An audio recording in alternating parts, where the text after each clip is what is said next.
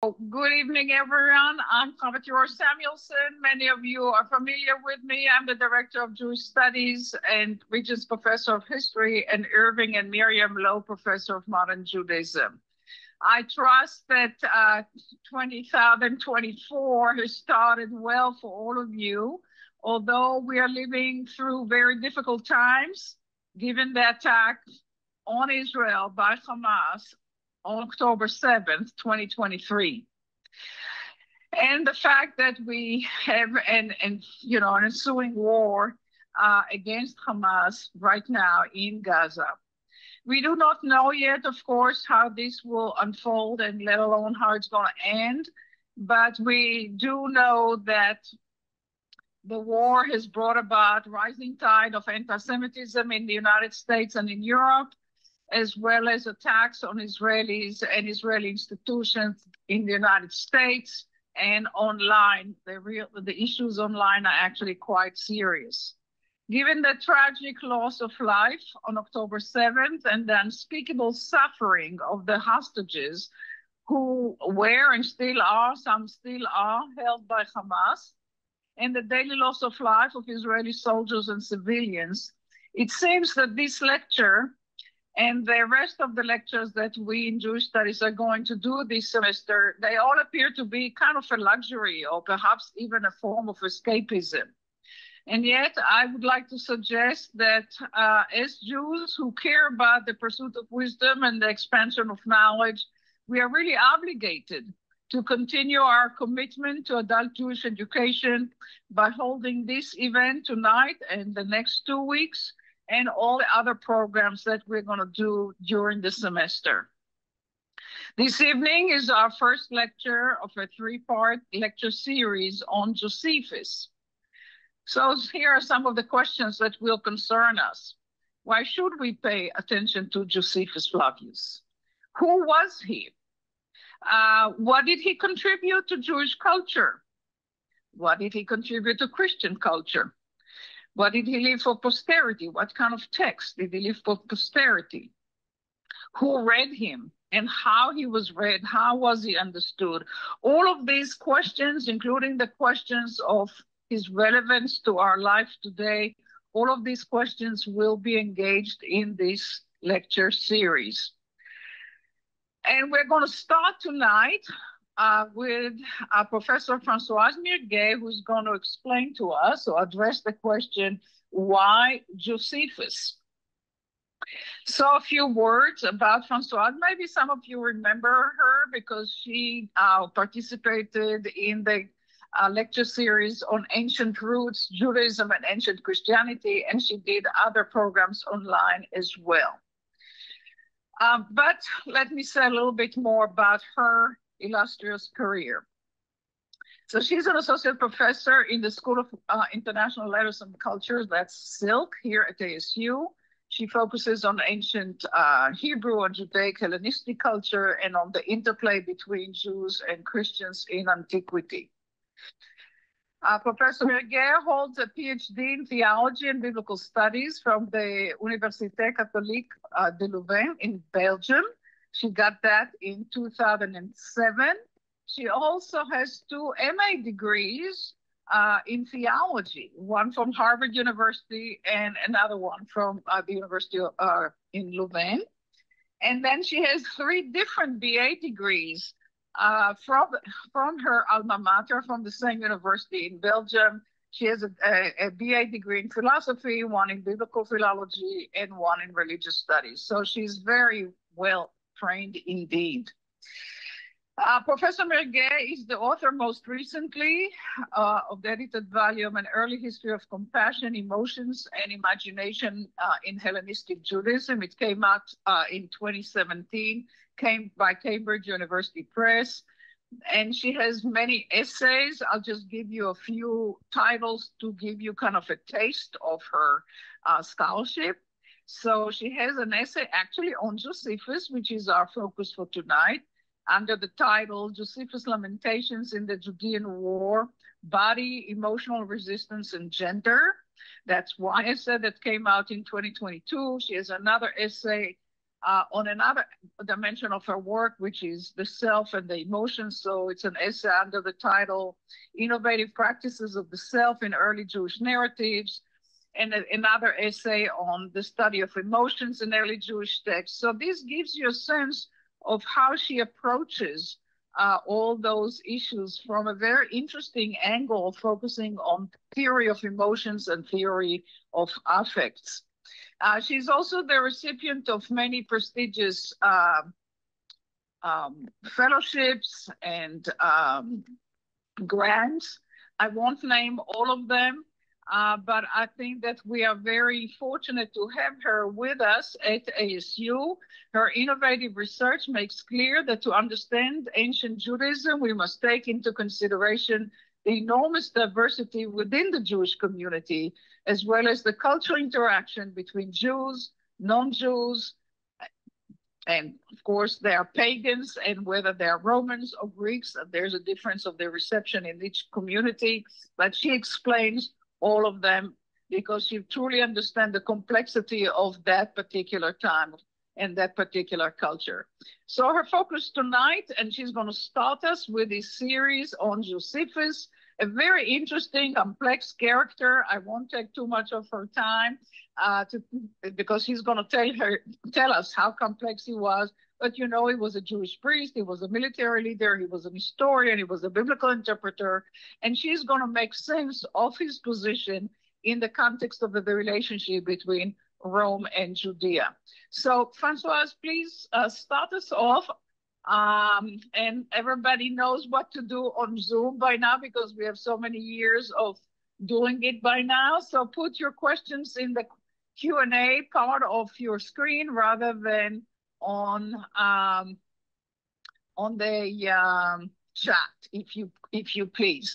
And since I cannot really hear what's going on, I think that maybe Daniel, you can help us maybe handling the Q&A with the audience. Would that work? Yeah, I think that'll work, Chava. Sure. Okay. Sure, I'm here.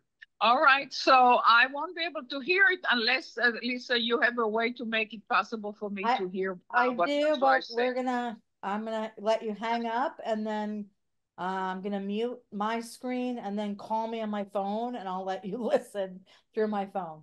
Okay. So, okay. Okay. Great. All right. All right. Thank you so much. And yes, and I'm sorry for all those technical difficulties. Take it away, Francoise. Thank you so much, Chava, for this wonderful introduction. And welcome to all of you tonight. The little delay actually allowed some of you to share about your location tonight. And it was really a true joy to read about so many of you joining us from all parts of the United States. So welcome. Thank you for being here, and thank you for your interest in Josephus. It's really a great joy to be able to share about my research, about my interest, a little bit of my research about Josephus. Before I turn to my PowerPoint, I wanted to turn actually and show you just behind me the books there. In fact, the Greek text of Josephus and translations, commentaries in English and in French.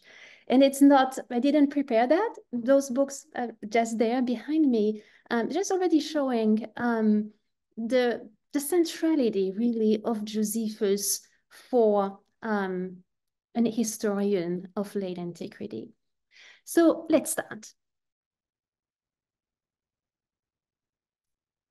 So as the first step in our series, I'm concentrating tonight on the question, who was Josephus? And here's a brief outline of my presentation tonight. Just outline the significance of Josephus, his different works. Briefly, I will also outline his historical context, and then I will move to Josephus' life. That's going to be quite a long time. As you know, Josephus had a long and eventful life. I will then move to shifts in scholarship and the new appreciation that he receives today. And For the last part of this presentation, I will actually do a case study and look at the prologue or the proem of the Jewish War, which contains lamentations by Josephus. And this is a recent research of mine. Hava, in fact, mentioned the article that I published on that subject. And I chose this case study as a way to exemplify Josephus' relevance today and give us a sense of, a little bit more perhaps, a sense of the man behind his writing.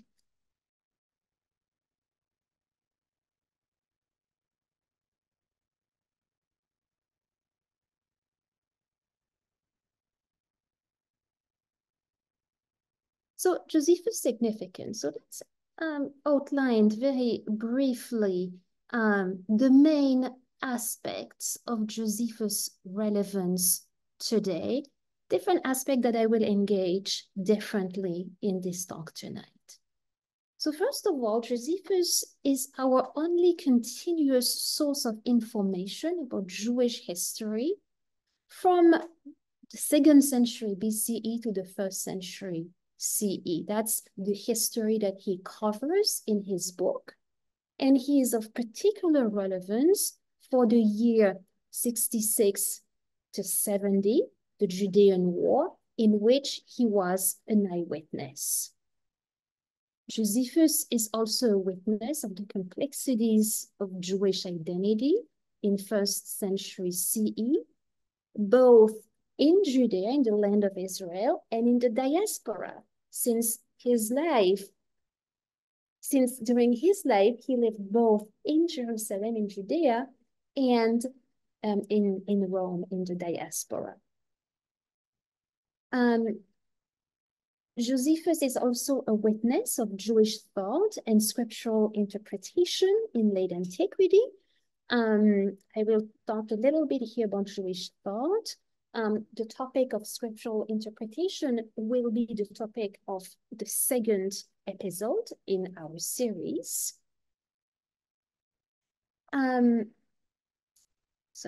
So Josephus is also a witness, more largely, of minority existence in the Roman Empire. Josephus is very interesting for Jewish history, but even beyond that, is indeed a witness of the tensions between loyalty to native people, but also to the empire, witness of tensions between different languages, different cultures, and tensions also between social classes, which was quite an important element in the Roman world. Josephus is also a contemporary of Paul and the authors of the gospel. It's also interesting for Christianity, especially because he is the alleged, let's say, author of a testimony about Jesus. This is a complex question. We can talk about it tonight if we have time, or if there are questions about it, or the topic will be discussed in later sessions. So let's look now at Josephus' works. So we have 4 different collections, which span between 70 CE and the late 90s, so the 2nd part of Josephus' life. The first collection is the Jewish War, sometimes also called the Judean War. Both words translate the same Greek term. So it has 7 volumes, and it covers the year 200 BCE to 70 CE. Josephus writes that he wrote first a draft in Aramaic that he shared with different subdued nations by the Romans, and also some Jewish communities in the diaspora. That seems to have been a very rough outline. And then in the 70s, So Josephus wrote in Greek that impressive collection, historiographic work. About 10 years later, he continued with another collection of volumes, the Jewish Antiquities. This time, Josephus started much earlier with the goal to write an entire history of the Jews. And he starts with a retelling of the Hebrew scriptures. So he starts with creation. And he continues up to 66, to the beginning of the war. So part of the Jewish antiquities, as you can see, overlap with the Jewish war in a very interesting way, because it shows the evolution of Josephus' thought. Then a little later, Josephus wrote another volume, perhaps meant as an addition to the Jewish antiquities, which he simply calls his life. This is a kind of autobiography, or at least of partial autobiography, as it covers only a portion of Josephus' life, the years 66, 67, which are the year during which, as a general, he led Jewish troops in the Galilee. So it's not a full autobiography in the contemporary sense, since it is partial, but it's nonetheless really interesting, as in fact, perhaps probably the first autobiography in the Western world. And then finally, a last collection of volumes, which Josephus published at the very end of his life in the late 90s. It is called Against Appian, and it is a polemic or apologetic work in which Josephus responds to criticisms against Jews.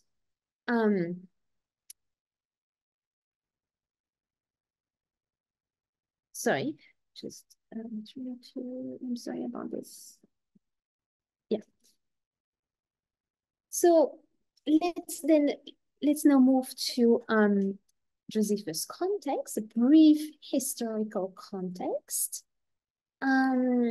So as you know, Judea knew a brief period of independence or semi-independence under the Hasmoneans.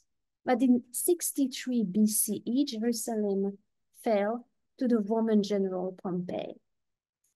About 20 years later, Herod the Great is named king.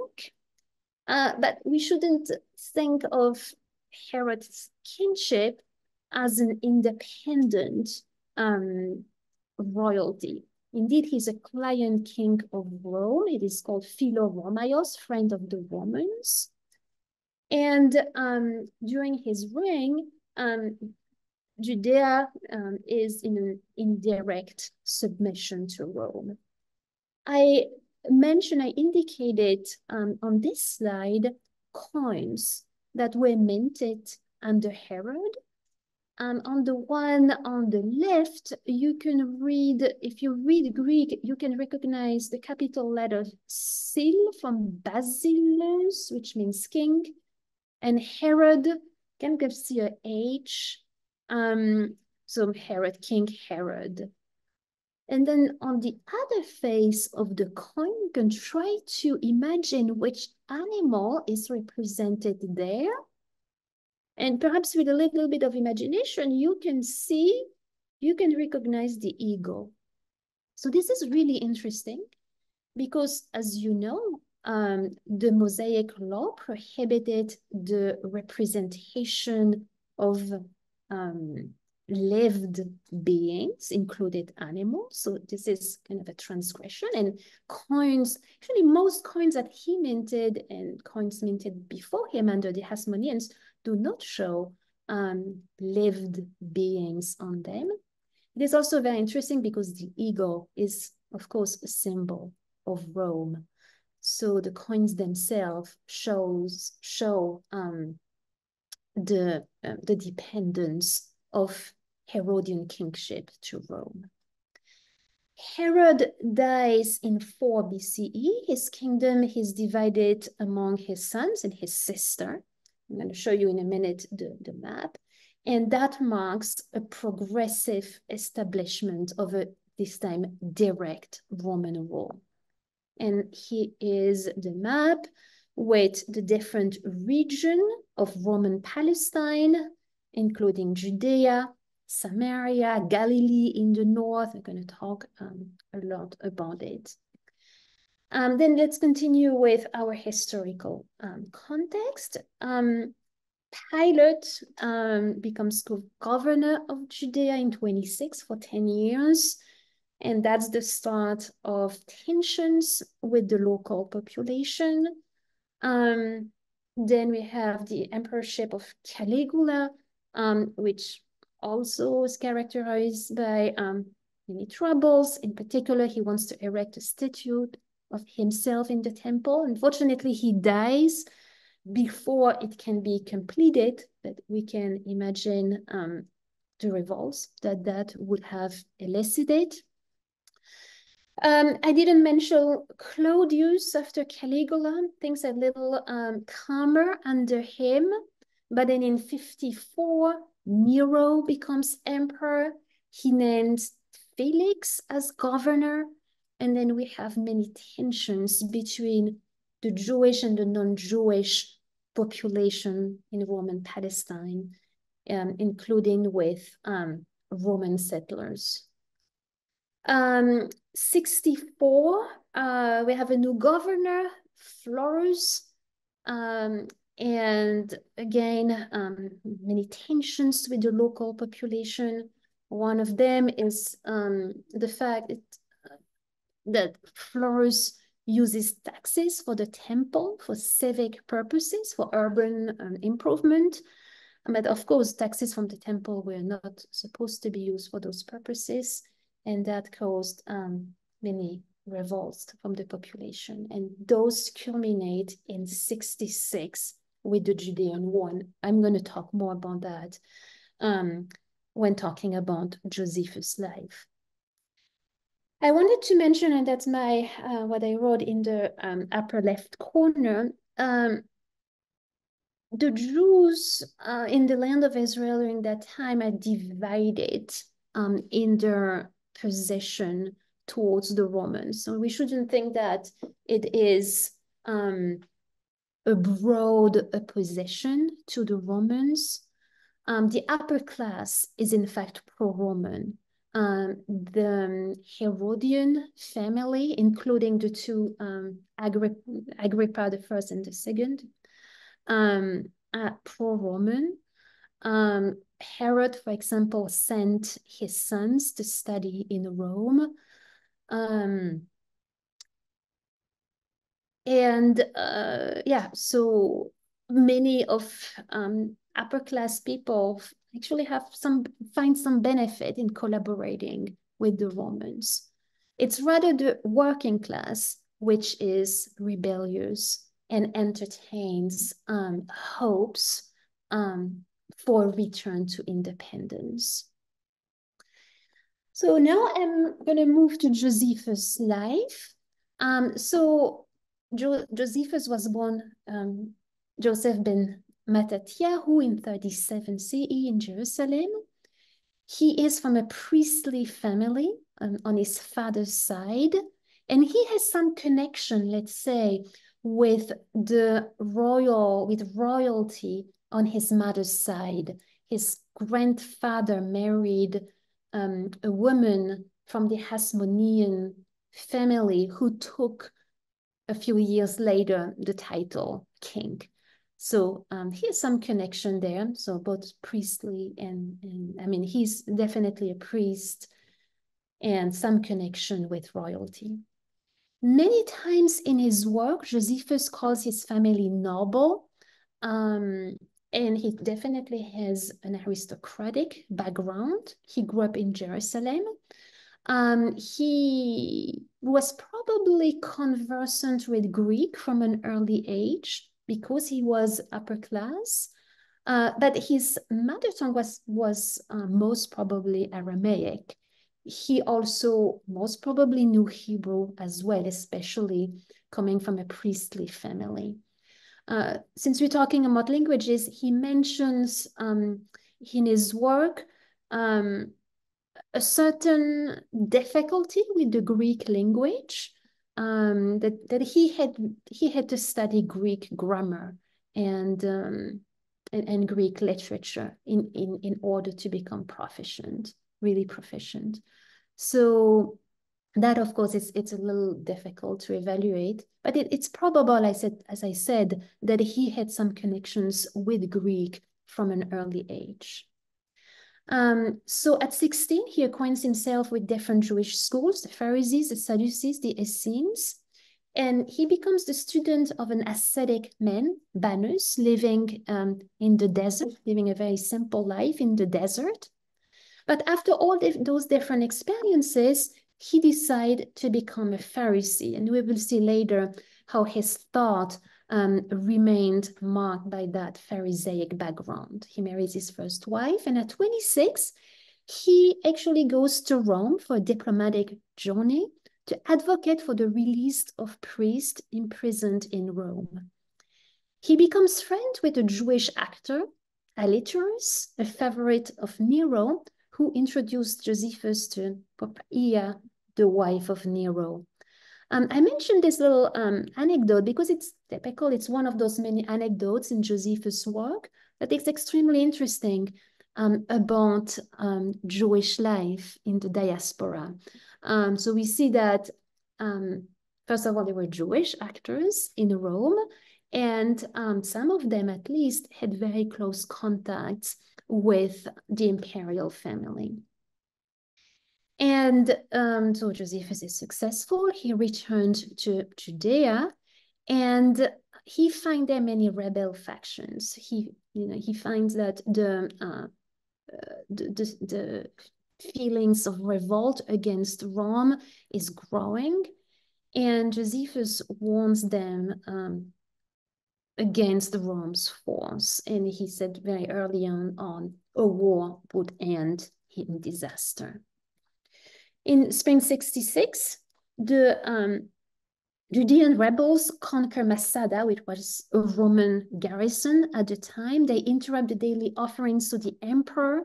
They conquer the Antonia and the palace of Herod, so all places symbolic of Roman presence. In the summer 66, the Roman army led by Cassius Gallus invades Galilee, Jerusalem, and several other cities. And against all expectations, the Judean troops defeats it and it retreats. And this is a key moment because the episode led the Judean troops to believe that there was, in fact, a chance for them to definitely repel Roman armies. They thought that there was actually a possibility for them to regain their independence. Again, the upper class people like Josephus understood that this was just a mishap and that Judean troops would not really be able to fight the Roman army. But that gave actually really a momentum to the rebels. So that same summer, Josephus is appointed general in Galilee. And then we have two different versions there. I told you that sometimes we have different perspectives in different Josephus works. In the Jewish War, Josephus said that he was named general in order to lead the resistance against the Romans. While in his later work, The Life, he said that it was to convince the rebels to relinquish the weapons. What is true? Is there really a conflict? Scholars are divided. Some said, well, well, you know, the life actually shows us that, actually the Jewish war shows us that at the beginning, Josephus could have been a supporter of the revolt. But some said, well, perhaps it's two different ways to look at the same thing. And in any event, Josephus was a shrewd strategist, and he may have accepted this position of general, in fact, with the intention to convince them to yield to the Romans. Especially in the life, Josephus unveils his strategy, so to pretend to abide by the rebels' purpose, but in reality try to rein them in and to subdue the most extremist, the most violent ones. So winter 66, Nero appoints Vespasian to lead the reconquest of Judea. And 66, 67, clashes develop between Rome and with the rebels. Josephus tried to compromise and to delay both armed revolts on the side of the rebels and try also to delay the reconquest by the Romans. These really in between camps. On June 67, Vespasian's troops seize the Galilean cities, and the city of Jotapata here is besieged. You may not have heard of Jotapata, which is the Greek word of that city, but you may have heard of Jotfat, which is the modern Hebrew name of that, not really a town right now, but of that place. Josephus is in Tiberias at the time, and he immediately moves to Jotfat, and he repels Roman troops several times. In July, the Romans seize the town, raze it to the ground, kill, and make prisoners all men. So what happened to Josephus? Well, Josephus escapes during the attack and jumps into a pit. This is a very well-known episode, so it may you may remember this. So he hides there with 40 men. Eventually, they are betrayed by a woman in the group. Vespasian sends officers to convince Josephus to surrender, and Josephus at first refuses. And then he remembers his dreams about Rome's victory, predictions about Rome's victory. And he decides to surrender, and he writes, I willingly surrender to the Romans, and I consent to live. But I take you, God, as witness that I go not as a traitor, but as your minister. Josephus presents his surrender as an act of faith. So Josephus' companions recommend suicide. Josephus resists. His companions attempt to kill him. And then Josephus, as usual, devises a trick. He suggests that they draw lots to determine who will kill whom. Josephus, he writes, by the providence of God, is left with another man as the last ones. He persuades him to stay alive, and they surrender. Josephus is brought before Vespasian, and he sends Titus. Titus has compassion of Josephus, at least that's what Josephus tells us, and he appeals for his life. Josephus presents himself as a messenger of greater destinies, and he predicts that Vespasian and his son are to become emperors. Just between us, he's not the only one. Other people had made the same prediction, but still, it works. And Vespasian gives gifts to Josephus, although a prisoner of war. And on the right, you see a memorial to the Jewish defenders of Jotfat that stands on the site today. So Josephus is a prisoner of war. He first is kept first in Caesarea, where in fact he marries a Jewish woman, a prisoner there, actually contrary to Jewish customs, according to the Jewish law, according to which a priest cannot marry a prisoner. Vespasian indeed becomes emperor in 69 and remembers Josephus' prophecy. He releases him and becomes his protector. And that's at the time that Josephus takes the name Flavius, the family name of Vespasian. Josephus goes to Alexandria with Vespasian and Titus. He marries a third wife there, has 3 sons from her. But then in 70, in the spring, he's sent back to Palestine for the siege of Jerusalem, where he serves as a mediator and interpreter, according to his account, sometimes really in the first line. In September of that year, that's the fall of Jerusalem, the temple is burned and destroyed. The city is also totally destroyed. Josephus requests the release of closed ones, and his request is granted. He also asked for some copies of the Jewish scriptures, which were held in the temple, and he received some of those copies that probably will be useful to him in his historiographic work. So 71, Titus brings Josephus to Rome. Vespasian lets him live in his former house and gives Josephus Roman citizenship and a pension. Mid-70s, Josephus divorces his latest wife and marries his fourth and last wife, a Jewish woman from Crete, and has 2 more sons with her. May 74, that's the massive suicide in Masada, the fall of the fortress. So Josephus is not an eyewitness of that. He's in Rome already, but he tells us about it in detail. After Titus' death, Domitian, the following emperor, continues to favor Josephus. We have no evidence that he ever returned to Judea, although he was granted some lands there, and he dies in Rome around 100 CE.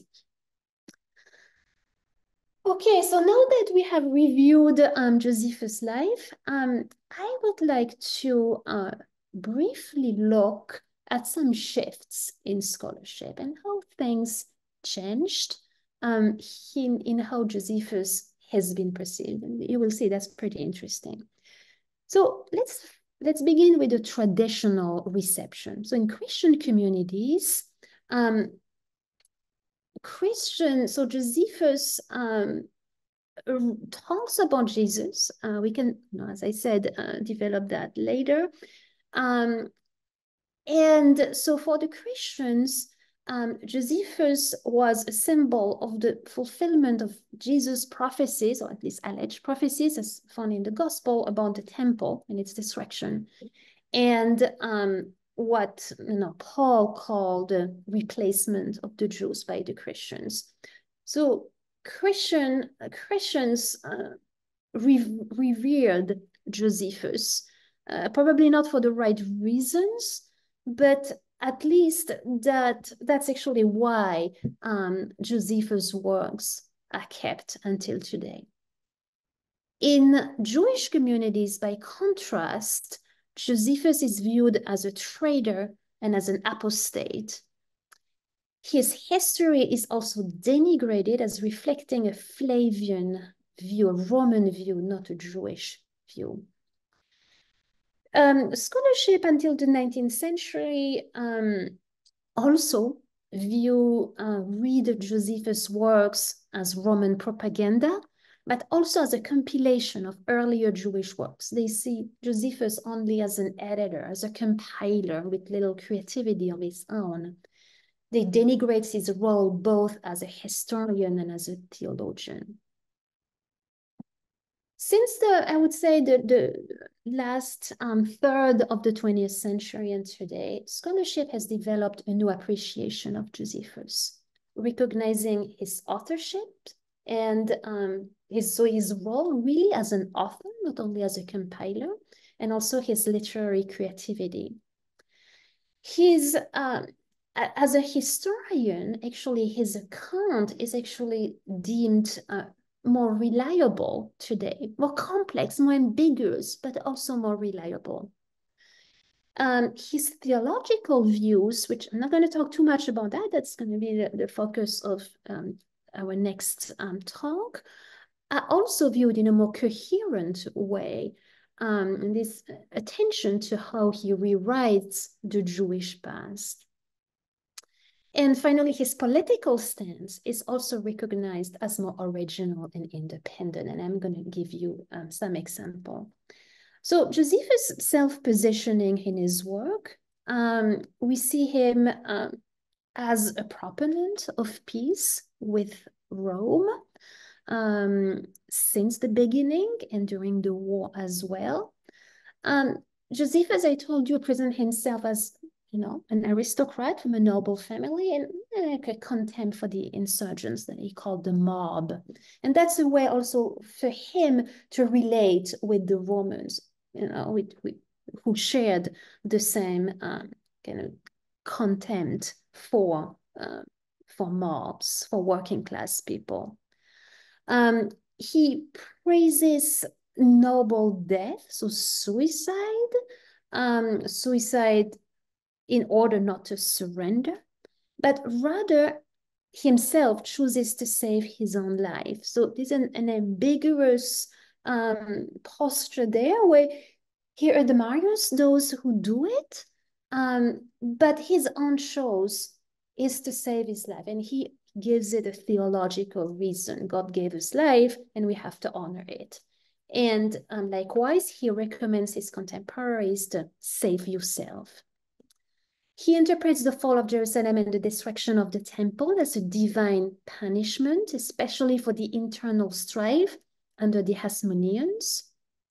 And he even said, well, if the Romans had not destroyed Jerusalem, well, God would have done it himself. That's a theological view, but that's also a political view, because that's also a way to reduce the role of the Romans in the tragedy. That's also a way to say, to regain, to claim some agency in those events. He perceives himself as a new Jeremiah. Both witnessed the fall of Jerusalem and the burning of the temple. Both preached surrender. Both interpret the destruction as divine punishment. He sees himself in the continuity of the scriptural prophet. So as I told you, he was a Pharisee, and this interpretation of the fall of Jerusalem as a punishment for the sin of the people, that's actually a typical Pharisaic belief in God's retribution and providence. Next week, Professor Steenkokken may talk about his views about Israel's eschatological vindication, especially in his reading of Daniel, his interpretation of the last power, the power of Rome. So ultimately to be overcome, to be destroyed, and so opening the future for an eschatological vindication of Israel. So Josephus is also a constant advocate for the Jewish people, and we're probably going to hear about that also next week. Josephus constantly responds to polemics, to slanders against Jewish communities, and he praises the courage of the troops, the wisdom of its leaders, the richness of its traditions. And then now let's look a little at the Josephus' positioning towards Rome. As I said, ambiguous. So certainly we see Josephus' flattery for the emperor and for his family, that was inescapable, but also his irony, sometimes excessive praise that may reveal his irony and his sense, well, I do it because I have to, but in fact, I have reservations about this. He reports Roman armies' acts of brutality, doesn't hesitate to mention the pointless violence of many Roman governors. He doesn't spare the emperors as well, including Titus, noting at times his cruel behavior. As I said, he attributes the fall of Jerusalem to divine agency, thus reducing the role of Rome. Also very characteristic is what he doesn't say. If you look at Roman propaganda of the time, there is a lot about Rome, quote unquote, civilizing and pacifying role, even mission in the world. This is something that Josephus does not mention. And I finish with a quote from Eric Gruen. Polybius and Josephus suggest a slightly subversive and cautiously cynical perspective that put them in a category very different from the apologist for the emperor. I'm going to talk about Polybius later, but for now, so let's know that subversive and cautiously cynical perspective that often is only to be read between the lines. And that's going to be the object of my case study on Josephus' Lamentations in the proem or the prologue of the Jewish War. So now bear with me, we're going to read the text. It's a little complex as Josephus' work is, but there's also a way to give you a sense of his style. So I quote, I recount the actions of each party with accuracy, but I attribute the reflections on the fact to my state of mind and to my own emotions or suffering, same word in Greek, allowing myself to lament the calamities of my homeland. For that a domestic sedition destroyed it, that the Judeans, our tyrants, dragged Romans' obedient hands and fire on the temple. Titus Caesar, who destroyed it, is himself a witness, who, during the entire war, out of compassion for the people held in subjection by the seditious, often deliberately postponed the capture of the city and stalled the siege to allow opportunities for repentance. Typical paragraph here.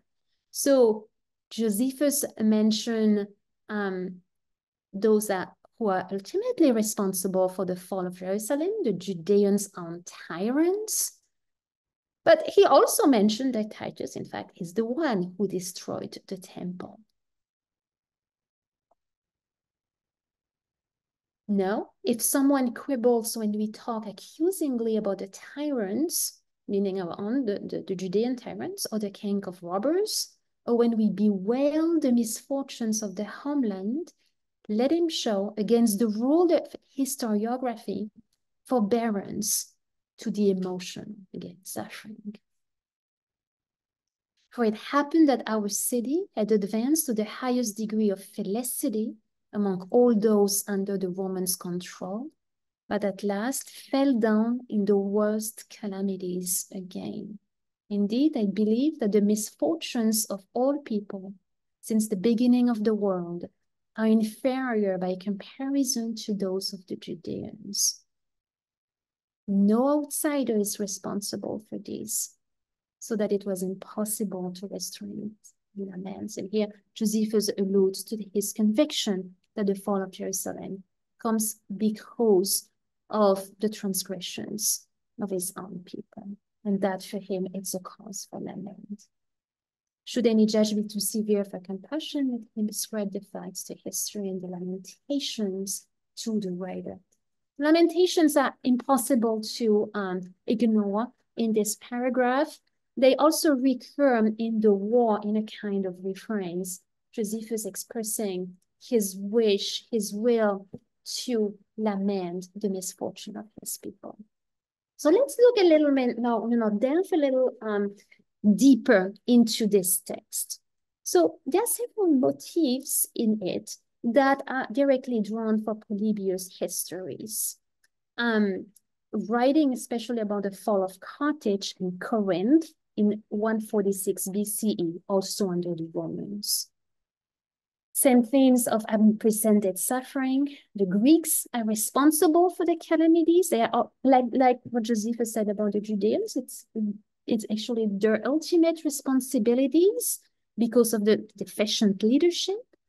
And because of the calamities, Polybius makes his side more expressive, more emotional. And we have exactly the same theme in Josephus, asking for forbearance for his emotional expression. And Polybius also calls for compassion. So those references must have been easily recognizable and contributes to Josephus' posture. Polybius is definitely a model for Josephus. So both, in fact, have many traits in common. They come from aristocratic families. They were military commanders in the Achaean, Judean war. They both advocated for cooperation and or surrender to the Romans. They were taken prisoners, then became protégés of the Romans. They then both became historians. They attribute Rome's success to Tuque, to chance, to fate, but perhaps also to divine providence is a wide meaning of the word. They both attribute the final destruction to internecine fights, and they are both critics of Roman brutality. So authorial laments, however, cannot be traced back to Polybius, or for that matter, to any other Hellenistic or Roman historians. So we see both Josephus' imitation of Polybius in full view in that prologue, but also his originality, this expression of lamentation. So why? How should we interpret those lamentations? So laments in the ancient world, we have them in the Greek world, both professional and spontaneous. We have especially laments for cities, we saw in tragedies. And as we know in the Hebrew Bible as well, both spontaneous and professional, we have laments for individual losses, like in Job, but also for communal disasters, especially the fall of Jerusalem in 486, like in Lamentations. Laments for cities, in fact, have roots in Sumerian and Akkadian tradition. So laments are also an embodied postures, as you see in that funerary plague. They engage the voice and the sound, like moans. This is more than language. Laments are really sound in the ancient Greek tradition. They also engage the full body, gesture movements like the ladies on the plague, but also prostration, breast beating, tears, tearing beard or hair. We find that in the Greek tradition and also in the Jewish, both biblical and Hellenistic traditions. So Josephus' poem stages this way, with this mention of lamentation, is offered as a vocal and embodied presence. So his professed need to lament reinforces his position as a beseecher, pleading with his audience for tolerance and compassion. Yeah. So laments are also there's more to laments than just kind of an embodied mourning. Laments, both in the biblical and the Greek tradition, were also an expression of emotional resistance. They convey grievances, but can also be a form of protest and resistance under oppression. We have that in the Hebrew Bible, with laments defying mostly divine authority, sometimes even critiquing deity, excessive violence, and we have that in the Greek tradition. Laments are linked to revenge in Homeric literature, and in tragedies, laments are usually associated with unrest and revenge, like Antigone's laments in Sophocles' Antigone.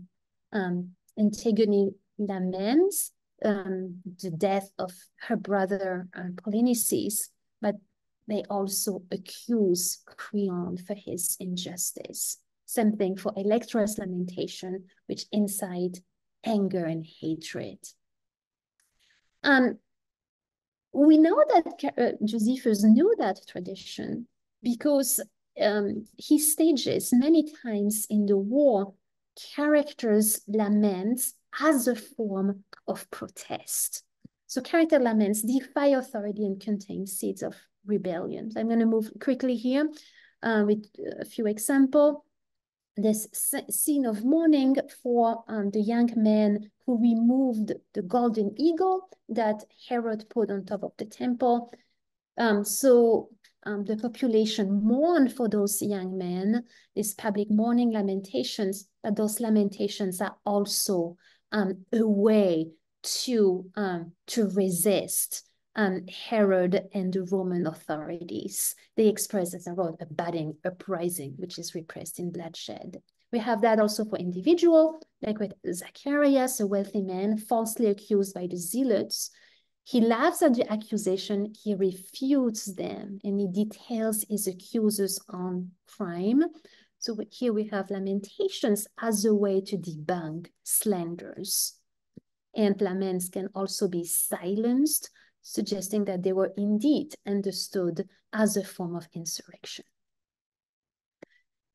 So this leads us, at least that's the interpretation that I offered, to read Josephus' laments in his prologue as subversive. They announce Josephus' aim to counter slanders, to correct other accounts of the war, and other accounts directed either by flattery for the Romans or the hate for the Jews. And Josephus' laments may be actually to be understood as a way to debunk, to counter those slanders. Laments, as we saw, were understood as an act of protest against oppressive power that could be, in fact, an expression of Josephus' own subversive stance against Rome. They could also be read as a strategic oxymoron, kind of an ambiguous stance. They stage a wailing voice, a self-abased body, but also potentially have a transgressive message to restore the dignity of his defeated nation. It echoes Jeremiah and Lamentation, but also in tragedy, Greek tragedy, Electra, Antigone, while the rest of the poem echoes Polybius. We have that rich tradition behind that short text. And so I suggest Lamentation actually already positioned the Jewish war as an alternative account and as an act of resistance. So now I move to my conclusion. This little case study actually shows Josephus' work as representative, in fact, of the Jewish Hellenistic and Roman experience. So we see the reference to a large intertextual network spanning languages, Hebrew and Greek, and also cultures. Josephus shows himself here and in the rest of his work as conversant in several literary and cultural repertoires, including the Hebrew Bible, which he probably, by the way, reads in its Greek translation, but also Greek literature, including tragedy and historiography. We also mention his deeply ambiguous political posture, self-abased, sometimes resorting to flattery, but also between the lines subversive. We saw in that poem, but also throughout his work, his will to resist the dominant narrative about the recent war. We saw his attempt to construct a new Jewish identity, to reinforce the traditional Jewish identity, but also to phrase it for the present in a way to weave past and present. Josephus also appears, kind of is characteristic of the ambivalent social position of Jewish intellectuals, both, at least to a certain extent, protected with Roman patrons, but also very precarious. And Josephus also reminds us that innovation often happens in the margins, and that how that defeated Jewish historian immigrated, in Rome, in fact, offered to history like works of a richness that we are still deploying today. Thank you so much for your attention. I look forward to your questions and to the discussion. Thank you. Thank you, Francoise. Do you want to go directly to the Q&A and see the questions, or do you want me to read it for you? Okay.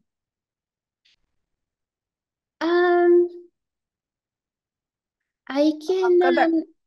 I can, if you want me to do it. The first question is from Carol Simon.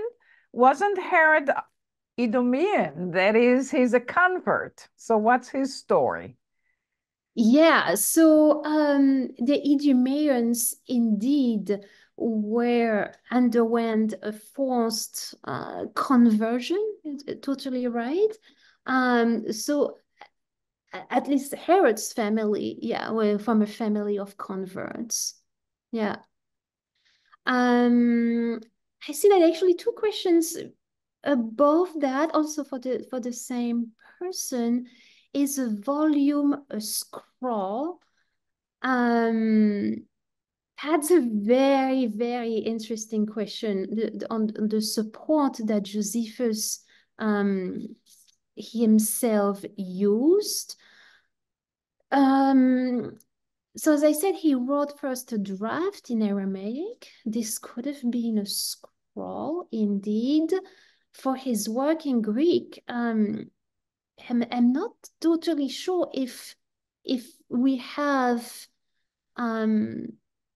if we, because we have the first codices, but they're a little later, so it's probably yes. I'm not a specialist of those questions, and those are lost in any event. We only have copies of copies of copies, so so we don't have immediate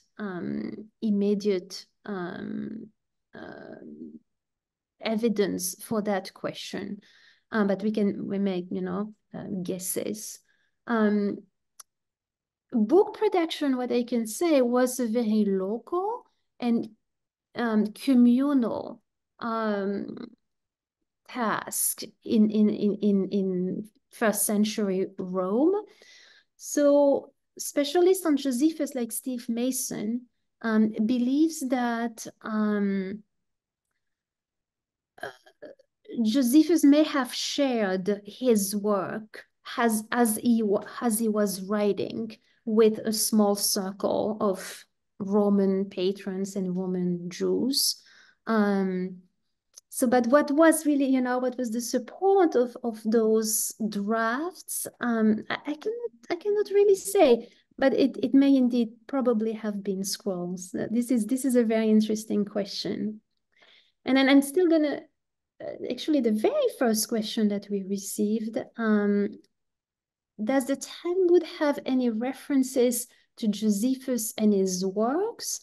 That's actually more a question about the reception of Josephus. So no, the rabbis were not very positive towards Josephus. They had a rather negative view on him, but I hope that Professor Steinkocken can tell us more next week about that. Yeah, so then I read from Brian Rojas, and sorry if I mispronounce names. So does any of Josephus' works contain any forgeries after time passing? If so, are there ways to find out what he was saying? Yes, so that's a great question, and I actually have extra slides to address that question. But they are actually, well, I don't know how to, I'm going to show you that briefly. So I'm going to go back to my PowerPoint. And I'm going to show you actually one example. So this here, Josephus, this is the passage in which Josephus talks about Jesus. No, there was about this time Jesus, a wise man, if it be lawful to call him a man, for he was a doer of wonderful works, a teacher of such men as received the truth with pleasure. He drew over to him both many of the Jews and many of the Gentiles. He was the Christ. So this occurs at the end of the Antiquities. This could be a forgery. So there is a really complex history of scholarship about this passage. Let's say that it was so in the 19th century and most part of the 20th century, the passage was considered to be indeed a forgery, so an appendix, an addition by Christian revisers. But to be able to assess such forgeries, we need to look at the history of transmission of the text. I'm going to briefly show you. So we have a passage from Origen saying that Josephus did not accept Jesus as Christ, which contradicts this passage. But we also have another witness which does not include the passage. And Jerome, when quoting that passage, actually mentioned credebatur esse Christus. He was believed to be the Christ. And we have supporting statement in the Syriac translation, which could indicate an alternate Greek version where Josephus would have mentioned, the Messiah, Jesus possibly being Christ, but he was believed to be so. So I'm going to stop here. I don't want to take too much of your time, but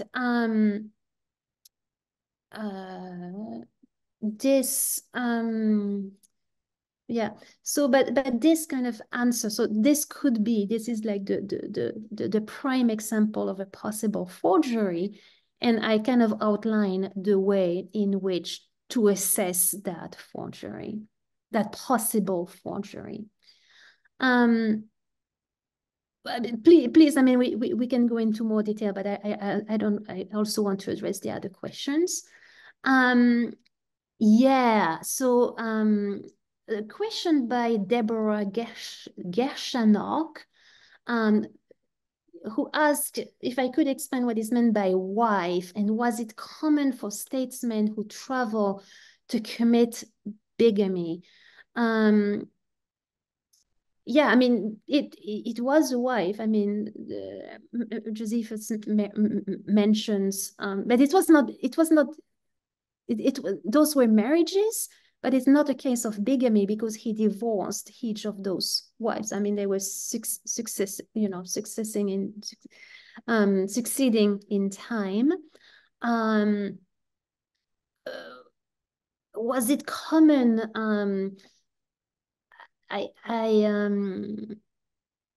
I mean, yes, yeah, yes. When we read Josephus' history, we do read of rulers having successive wives, indeed. Yes, and sometimes for women as well to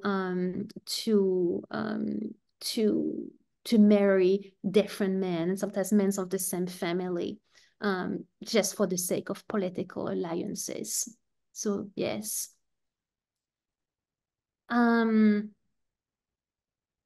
Yeah, but so from the same guest, was Judea part of what you refer to multiple times as adjacent to a part? Yes, a part of Roman Palestine, indeed. So that's why Palestine is sometimes used for the to talk about the Roman region, because Palestine was only a region of it alongside Samaria and Judea. So you're totally right there. And continuing with the same questions from the same person. What exactly does Josephus point to as the specific failings of the Jews that lead to the destruction of the temple? Yeah, it is interesting that he sounds like he was blaming the victims. Yes, I mean, that sounds definitely like that.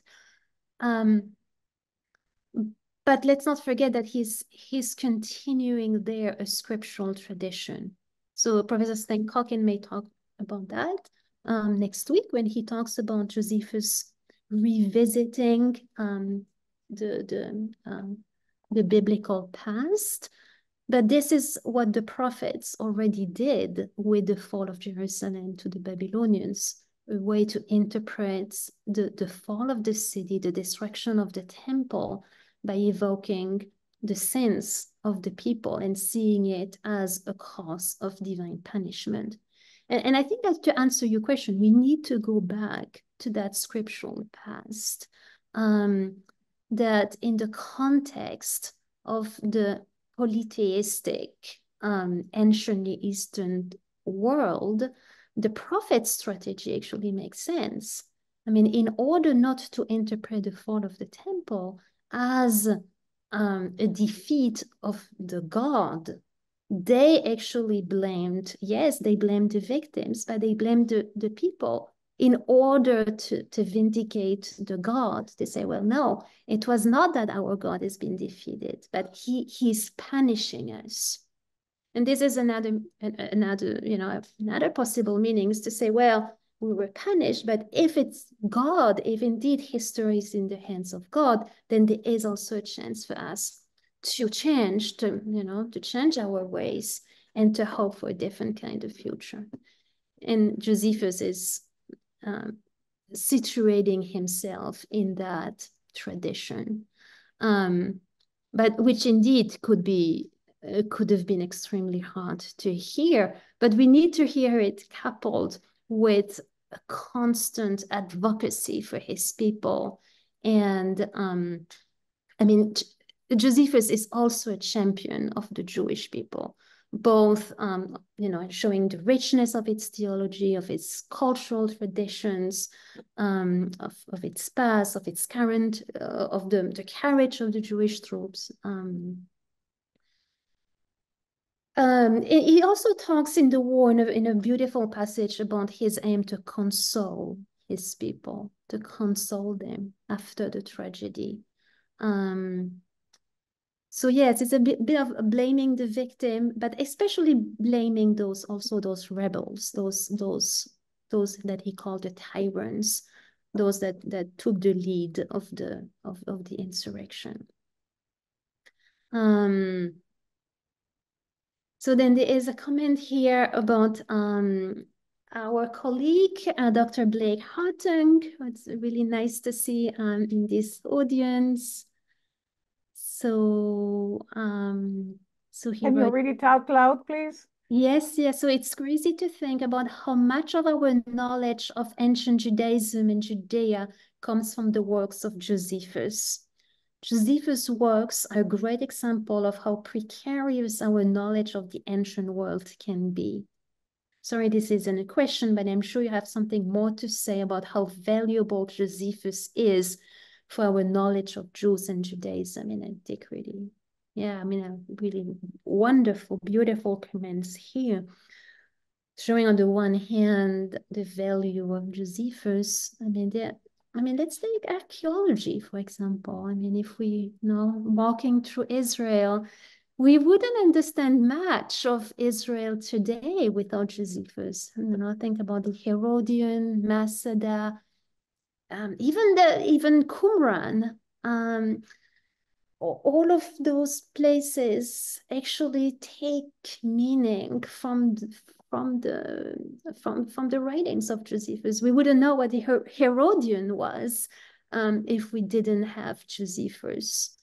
And at the same time, also Professor Blake mentioned, the precarity of our knowledge. Yes, especially in this case, we don't have many other witnesses of that period, and Josephus is situated like any author. He is writing in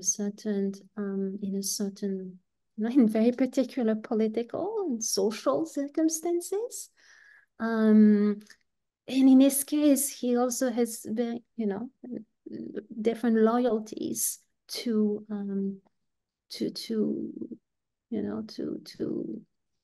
engage. So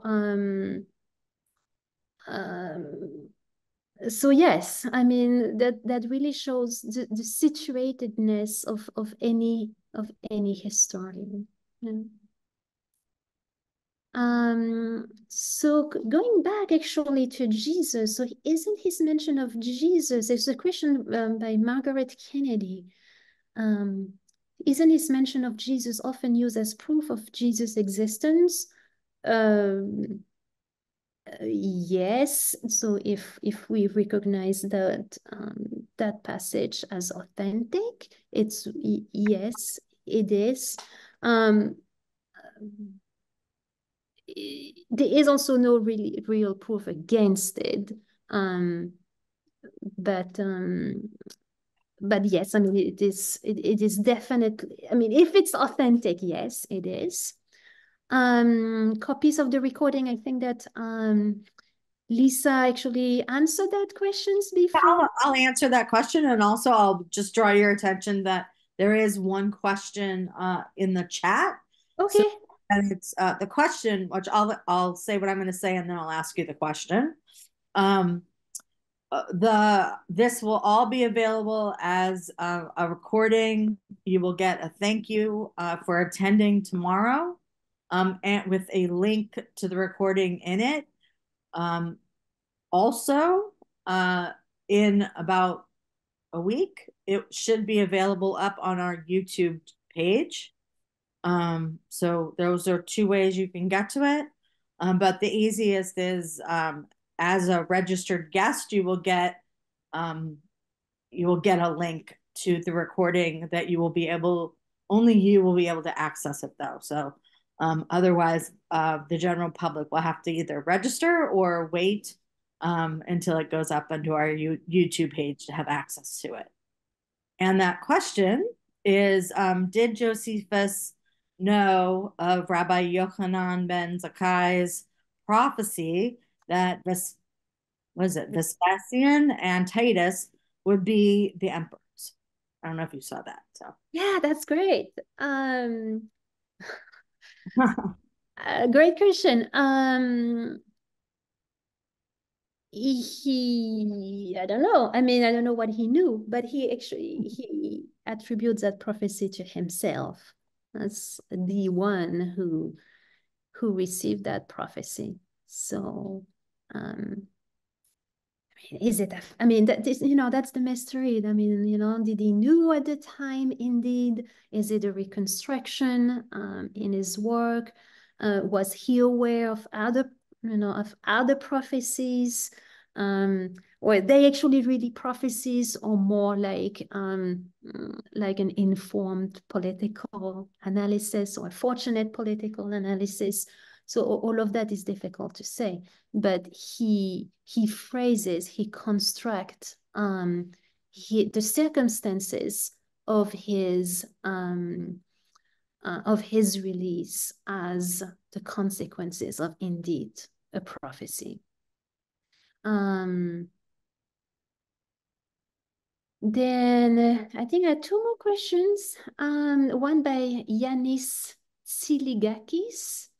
Again, sorry for the pronunciation. Are there any references by Josephus contradicting the New Testament? Excellent question, or vice versa. More specifically, I'm referring to the slaughter of the babies in Bethlehem by Herod. Is this incident corroborated by Josephus? No, it is not.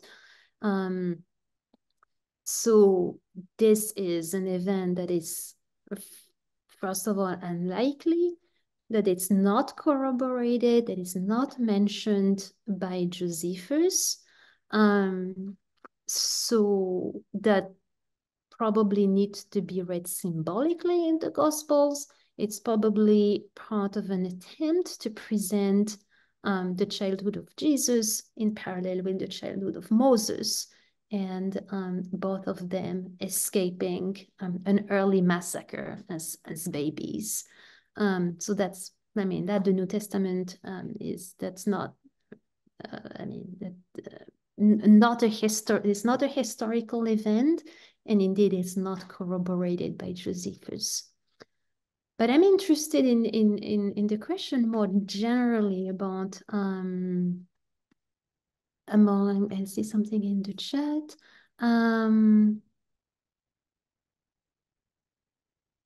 I think Josephus mentioned it. It is better to be a pig than a son.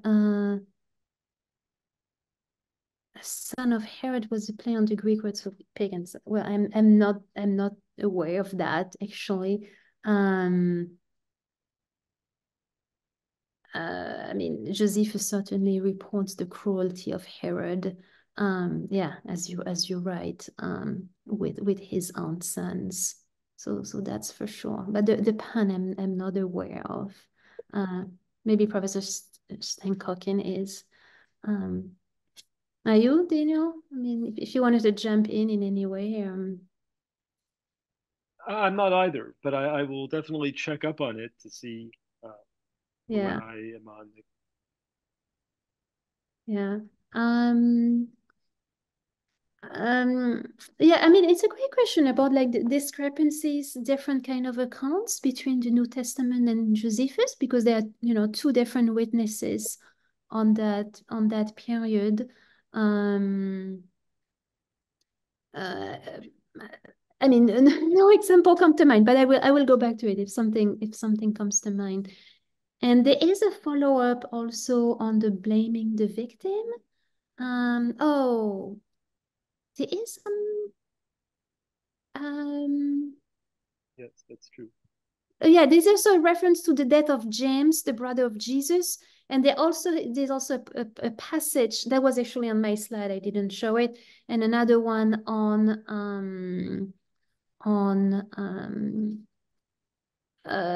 John the Baptist as well. Yeah. And yeah, and indeed, as Professor Hattung said, I don't think many scholars have questioned the authenticity of that passage now, because James is called brother of Jesus, and usually when Christians write about siblings of Jesus, they add, oh, it was more like a cousin or supposedly brother. They add something to preserve the idea of the virginity of Mary. So the fact that Josephus talks about the brother, the James, the brother of Jesus, that's probably authentic. So there is, in fact, I mean, that's a very good point, because that indicates that there is a reference to Jesus in Josephus that is most likely authentic.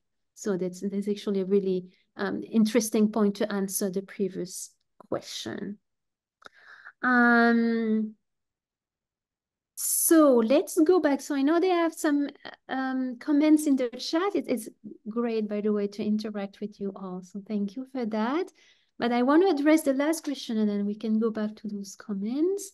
So the one by Henri Blumenthal. So if we believe that there is divine oversight over this world, then Josephus' point that Romans were the tool chosen by divinity to punish the Judean for the faults makes sense.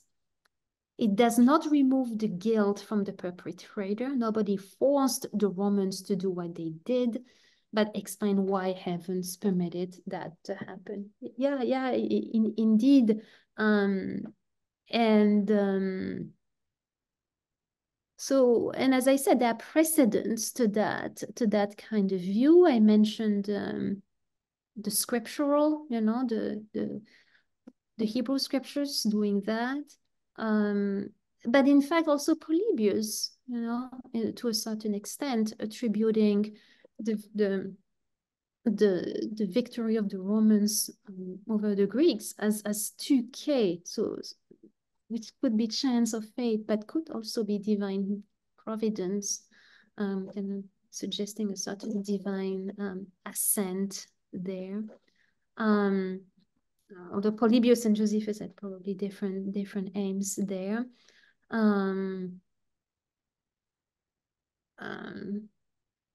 Yeah, I mean, different. Yeah, we can phrase. I mean, also I think we should also keep in mind that Josephus is writing primarily to the Jews in Rome, who didn't didn't participate in that revolt, but are suffering from the anti-Judaism of their peers, of the Roman contemporaries. So Josephus is also navigating that and trying also to offer those Roman Jews a positive view of their own history. And then, so I'm moving to a few more comments. You've got some issues in the chat. You have to resolve the number issues. The number issue, okay. Oh yes, so here we are going back to Bethlehem and the massacre of those, the alleged massacre of those babies under Herod. And so our guest Brian Rojas, right? So Bethlehem was a relatively small place, so the mention is not literal. Yes, of course, the number of infants killed is not specified in the biblical text. And actually, the number that was previously mentioned is associated with a passage in Revelation. So here, so the quote, "It is better to be Herod's pig than its son," is a pun in the Greek, hus and uios for son. Yeah. So I'm going to try to find that quote to see where it is in Josephus. Yeah, the number is not that, and yeah, so the number, I mean, yeah, and so another here from Yanis Tsiligakis saying that in Revelation, the number of babies killed is 14,000. And fortunately, Professor Hartung, thank you. So there's no number given in Matthew's narrative, but later Christian traditions developed that number in all sorts of ways. Thank you so much, Blake, for that note and that clarification. And can I just jump on for 1 second? This is Lisa. I just want to encourage people that who haven't signed up for next week and the week after to visit our website to do that. And we will also put a link in the email for that as well. Francoise, by way of kind of last question maybe, or as we are coming to the end of the program, can you comment a little bit about the uniqueness of the historiography of Josephus? Do we have other Jewish authors at the time who produce a similar text? And if we don't, why don't we? So, I mean, we certainly don't have anything comparable to Josephus. I mean, that's the extent of Josephus' works is absolutely unique. We have a little bit more historiography in Philo. So Philo has 2 historiographic works, which actually are also eyewitnesses, in which Philo talks about in his embassy to Rome, to advocate for the Jewish population in Alexandria and its safety. And so that's another example of Jewish historiography, but it's nothing of the size of Josephus. I would add two particularities of Josephus' works, I mean, among many, but one is the scope. So he doesn't only talk about the events that he witnessed, but we're going to talk about it, kind of introducing what we will do next week, but his attempt is to give a comprehensive account of Jewish history from the origins to his day. And that's what Professor Steinkokin is going to tell us about next week. And And the other particularity of Josephus is his life that he writes. Kind of a partial autobiography, which is a very innovative genre, in fact, in Western tradition. And we know the growth, the inspiration of that genre on literature up to today. So those are two major innovations of Josephus beyond the scope. Mm-hmm. Daniel, you have a question or comment that you would like to share? Sure. Well, first of all, thank you so much for Francoise for such a wonderful start to the series. I hope I'll be able to match what you've done next week and the week after. I guess I have two questions, and you feel free to pick one or ignore both, or as you like. So, one, you noted the parallels between Polybius and Josephus, and how Josephus actually imitates Polybius in many respects. And one of the things, if I caught you, that you were suggesting that Josephus, one of the things that he imitates from Polybius is also the emphasis for his respect for his people to defer to Rome and to basically give in to Rome. If I correct, that was one of the things you also. I missed one word. I'm sorry, Daniel. I missed one word of what you said. Sorry. It sounded like you were suggesting that one of the similarities between Josephus and Polybius is that they both appeal to their respective publics to defer to Rome and to and so then I'm wondering if we see that Josephus is modeling important parts of his narrative after, or his explanation after Polybius, how does that affect our sense of Josephus's reliability when he tells us that he advocated for submission to Rome in the actual plot of the Jewish war? Is it possible that this is something that he is, in a sense, getting from Polybius? That's one question. And then the other thing is, how do we understand, and you said this is also something that's in Polybius, how do we make sense or understand the respective author's willingness or ability to critique Roman brutality?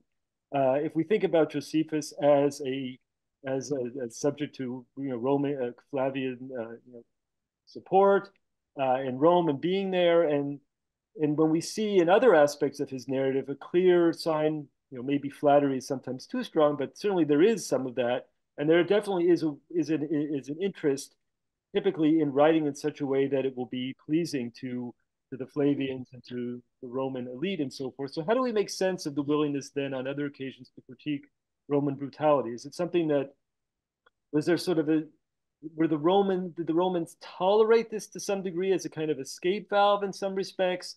Did they like to be seen as brutal, perhaps in some respects, because it emphasized their power? What's your take on how to make sense of the fact that Josephus is willing to go in that place, and the same as Polybius, who was also in Rome? Yeah, those are wonderful questions. Thank you, Daniel.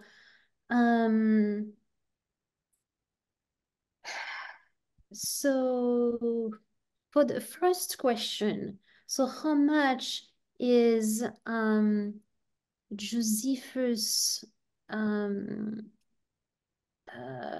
recommendation to surrender to Rome, how much of that, those expressions to be understood as authentic, as really coming back from Josephus, or being coming from his modeling Polybius. I mean, there is also, as I pointed earlier, there are also some slight differences between the account of the war and the account of the life on that subject.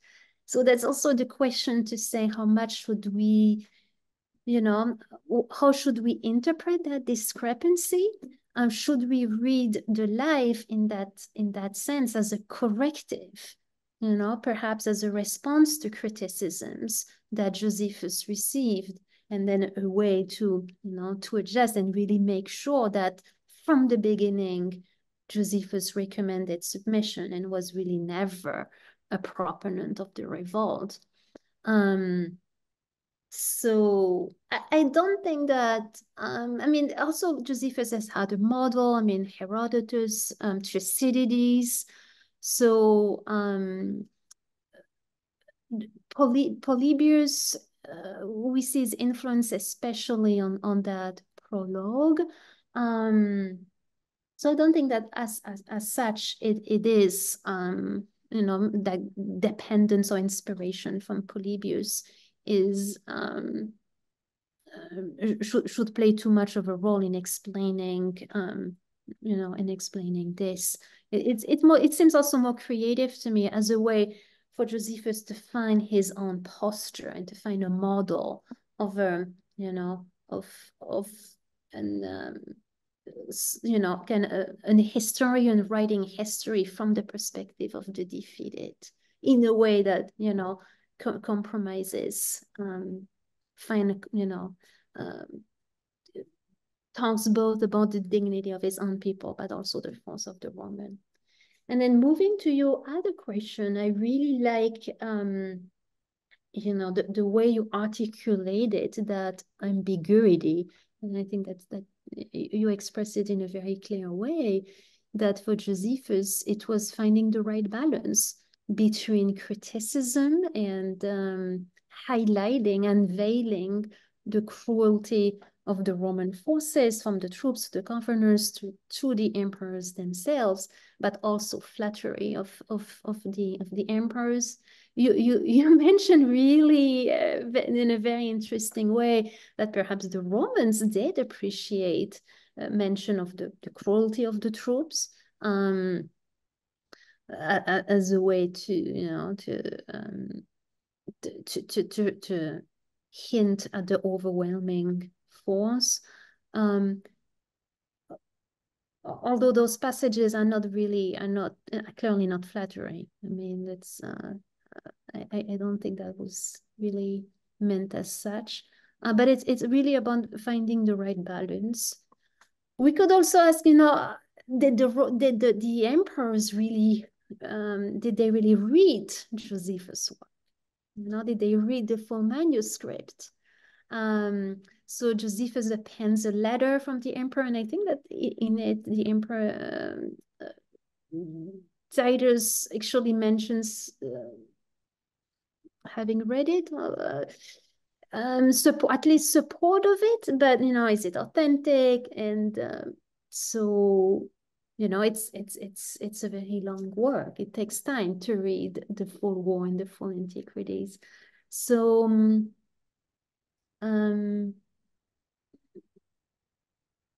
yeah, I mean, it's about finding the right balance. But I do think that Josephus, especially when we read text between the lines,